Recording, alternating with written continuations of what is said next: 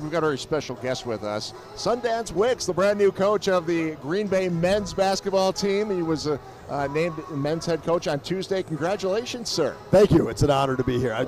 The Green Bay, man, what a treat. I came in today, I think it was snowing, then it was raining, and then it was snowing again. So it's my type of weather. Yeah, now tell me a little bit about the last few days. You were named head coach on Tuesday, but you haven't had much of a chance to see the campus or the community yet. No, this is like the show First 48, all right? You're just trying to find out where all the bodies are buried. And it's like drinking water out of a fire hose right now, Ted. Well, we know that you're a guy that's in pretty good shape. They introduced you at the first time out here, and you went and gave everybody a high five in the building. You had to get this row and that row.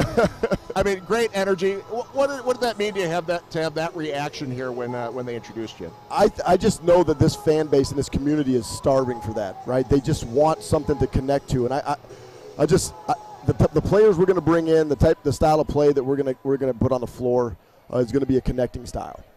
The Green Bay way has always been about sharing the basketball, being able to play great team basketball. But the Green Bay way is also about connecting with the community and making sure that they feel ownership in everything that we do.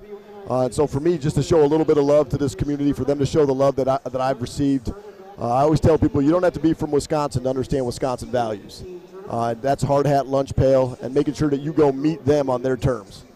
Absolutely. Of course, the Phoenix program in a tough situation right now. You take over a program. Where do you begin rebuilding this? I know a lot of the fans wondering what's number one thing that you have to do at this point? Well, one, you got to assess the state of the program, right, which isn't hard to do right now to know where we're at.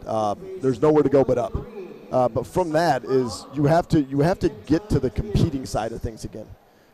Everybody wants to talk about winning, but before winning, you have to compete, right? And for us, it's building a roster of guys that want to be competitive.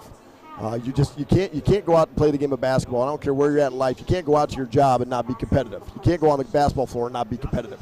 You better like to freaking compete, and that's what our guys have to learn how to do.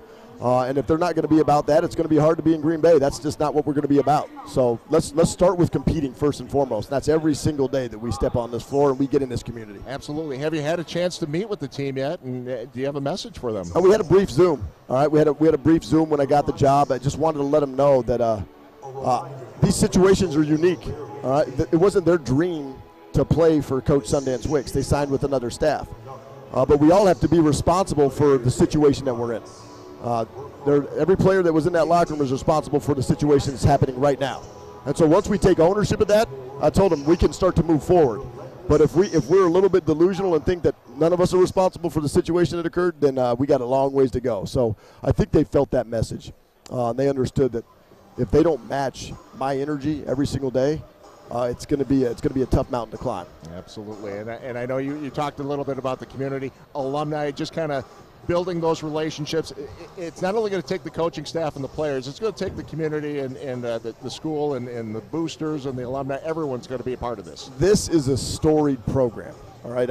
When you think about Dick Bennett, I played for a coach who modeled our motion offense after Dick Bennett, blocker mover. This is a storied program. There's a lot of history and tradition here. It has won. Every coach has won here, right? Every coach has won here, except for the last one. And that's no knock. It's just what it is. It's a situation.